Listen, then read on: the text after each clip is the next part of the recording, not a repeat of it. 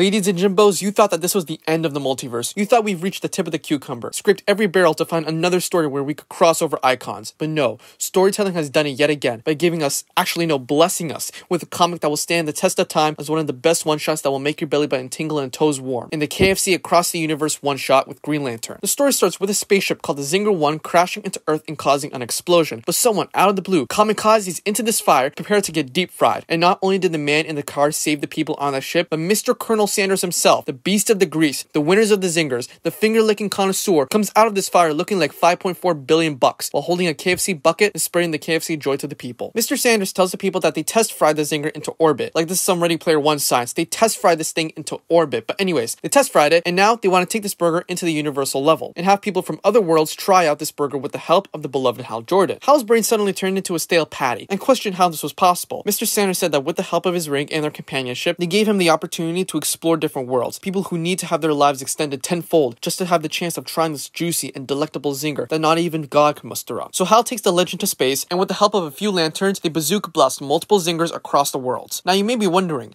yes, everyone is going to have the opportunity to know what it's like to feel again. The bubbles and juice from every bite of that zinger is going to make aliens feel like they had the biggest makeout session with the angels of heaven. But in reality, something much worse was happening. No one was actually getting any zingers, and a greedy and rotten orange lantern is staining all these sandwiches for himself. So now it's time for this great dynamic duo to stop this dude. So after Hal forged a temporary KFC Green Lantern ring, they head to save the universe and find that this zinger stinger is none other than Larfleeze, who looks like someone who mutated an onion ring, or that one British YouTuber Calfreezy. Anyways, Larfleeze demands more zingers, but Mr. Sanders' daddy slaps this onion ring to the wet moppy ground with his fist. But Lantern says to let his imagination run wild and use the ring to its fullest. Who should be the last person to say this, because Hal has no imagination when it comes to his ring, but Mr. Sanders does, because he whips out weapons that could have ended every war that has ever existed in history within seconds. He whipped up spoons, forks, and chicken and goes to town on this goofy goober until he gets a chokehold of him and demands him to stay and create even more zingers. But what Mr. Sanders does next is nothing more than truly revolutionary, a thing that not even Tesla has even thought of yet. Mr. Sanders offered to open a KFC on Okara, the home of the Orange Lanterns. He would offer them a quality kitchen, ingredients, a great training program for employees, and the employees could be people who reside on the planet. So that way, no one gets hurt and you can still have unlimited zingers, and so can everyone else. And with the power of love, friendship, and professional business offers, Larfleeze agrees to this. The two heroes focus on sending out more zingers to the universe, and the day is saved. And yeah, that's about it. Subscribe and I'll see you later.